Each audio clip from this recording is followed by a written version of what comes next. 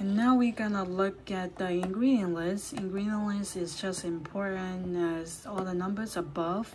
It tells you what's actually what were actually used to make this product.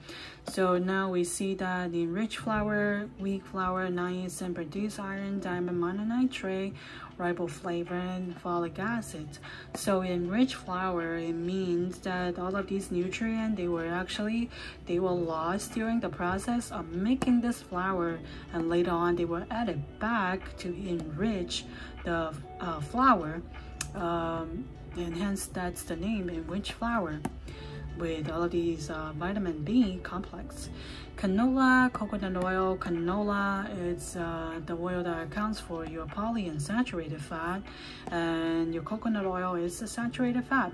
Wheat germs and defatted wheat germs. Wheat germ actually contains saturated fat and unsaturated fats. Whole wheat flour. Whole wheat flour is added in combination with enriched flour. It does to give fibers and mineral. Whole wheat flour it's actually made of wheat berries, bran, endosperm, and its germ.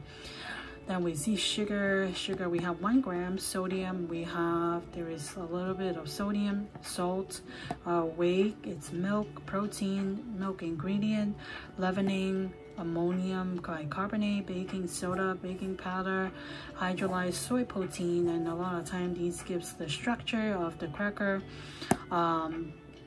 And last but not least, it says contains wheat, soy, and milk in bowl, so people can be aware that if they have any kind of allergies or intolerance, they should avoid this product.